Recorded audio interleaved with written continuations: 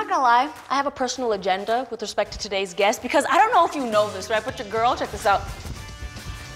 She got some moves, okay? I'm trying to get on The Masked Dancer, and what better way to do that than ask the host of The Masked Dancer. Welcome to my crib, Craig Robinson! Woo! I'm letting you know straight up, this whole interview is a bribe. It's a straight up bribe to get on your show. Straight up bribe, yo. Straight up bribe, yo. Welcome, how are you? What's up, Lily? I'm good, how you doing? I'm fantastic. I wanna ask you this, okay? Quarantine happened, everyone's trying to adapt, we're trying to figure out life. You are a stand-up comic, amongst other things. I'm trying to figure out how people like you, specifically you, how have you adapted? Like how are you doing your thing? My first show back was these car shows where it's an audience of cars, people sit in their cars, and you go up and do your thing. And I guess I was 50-50 on it because it's one thing for people to walk out when you do your act, but to drive off, that was a whole another level of hurt. And so Did that actually happen though?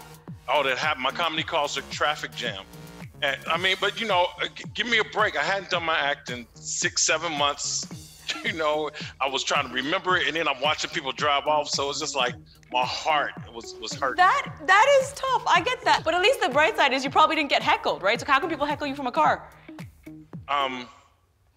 Well, they blow their horns. Oh, yeah. So, but that's the thing. They blow if they like it. They blow if they don't like it. I don't know. Well, I tell you what, I give you kudos to you for adapting because I'm sure that's very, very difficult to do. Because you're also all about like deadpan humor, which, as you said, you need intimate settings to kind of play that vibe of comedy. Exactly. So I gotta ask, for someone who plays deadpan humor, every time I watch your performances or any other comedian that kind of has this straight face, I always wonder, like, do you ever crack or do you ever break on set? Because I feel like you are the person that makes other people break. What? Of course. I mean, it's a video out there of Will Ferrell, like, destroying us. But Will, for sure, is trying to destroy the take. He doesn't care. He's trying to. That's his goal. And this one video from Eastbound and Down is Danny McBride and Will is just improvising the craziest stuff. I can feel it in my plums. 2 for 1 on a farmer's market. And I gotta stand there serious looking in the eyes of Danny McBride while Will is going on. It was torture. And yeah, I broke a lot. I just try to say, hey, this is not happening. Think about your paycheck. I don't know. I don't know where to go. I'm just like, stop laughing. Stop, and then that makes it worse. And then you see Danny like have just any movement, it just a glimmer in his eye, and then it's over. The whole take is over. Ruined. Do you pride yourself in making people break? Because I kind of get it from the perspective of Will Ferrell in this scene. Like, I feel like I would be like, yeah, I want to make this hard for you. I want you to laugh. Do people take pride in that? I pride myself on once the take is up, once they yell cut, and then everybody like busts out laughing because they had to hold it that whole time. So no, I try to and just get the crew going. Yeah, no, absolutely. All right, so Craig, here's the thing. My personal style of comedy is like loud, energetic, in your face. I wish I was good at the deadpan type stuff. So I would love to do a deadpan off with you in hopes of learning. So here's what I'd like to do. I'd like for you to stare into my soul, and I want to do the same things, and I want to exchange some dad jokes in the hopes of making you crack, and you can try to make me crack, which I'm going to try very hard not to do, but I probably will. How's that sound? Okay, I think I got something. Okay, I'm gonna go first, okay? So you stare into my soul, okay? Here we go. I'm already laughing. Hey, Craig. I don't trust stares. They're always up to something.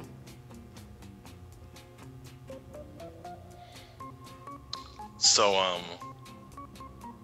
why did the Scarecrow win an award? I don't know why. He was outstanding in his field.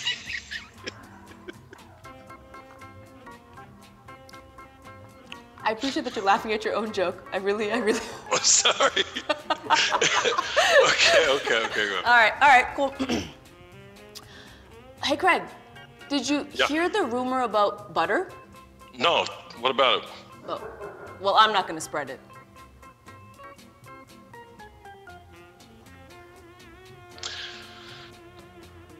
What do you call a wreath made of $100 bills? I don't know. Aretha Franklin's.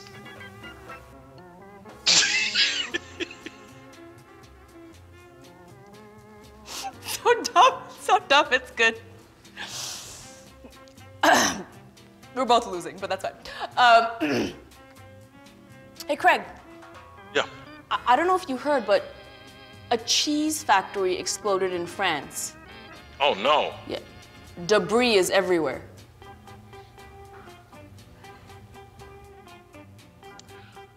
Hey, Lily.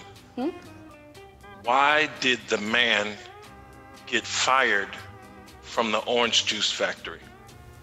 I don't know. He couldn't concentrate.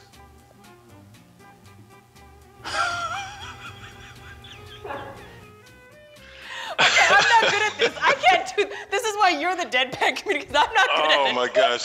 But I can't say him and not laugh. That's the problem. So let's talk about this. Congratulations, you are the host for the very new The Masked Dancer, which is incredible. Congratulations. Thank you very much. How has it been?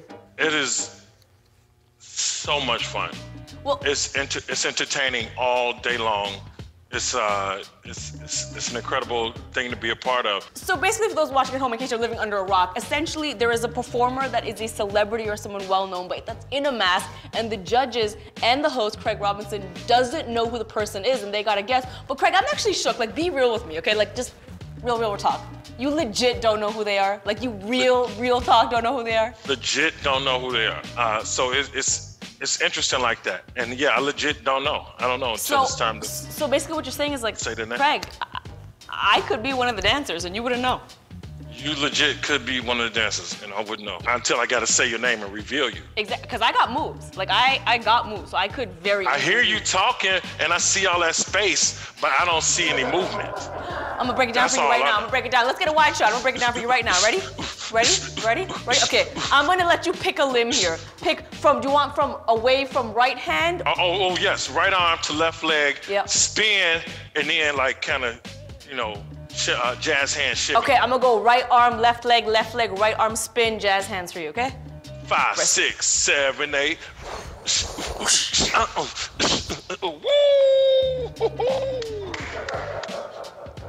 You ain't playing. I'm just saying, it could be me. Maybe this is not the first time we've met. Definitely could be you. That's right. Let's show a clip real quick from The Masked Dancer. Casey and JoJo, that's like one of my favorite songs in the world. Everyone. All my life, I've had someone like you. I finally found you. Harmony. All my life. Nailed it. Totally. I love the vibe. I love the energy. Craig, I love your blazer. Fashion Thank you very on much. point. You are the Thank you very star. much. It's hard, and you're Shout next to out. people in costumes, and you're looking like the star. Shout out to my wardrobe squad. Nice. I love it. Katja, I want to let Tracy, you know. Yes. Shout outs. Yuli. Shout outs.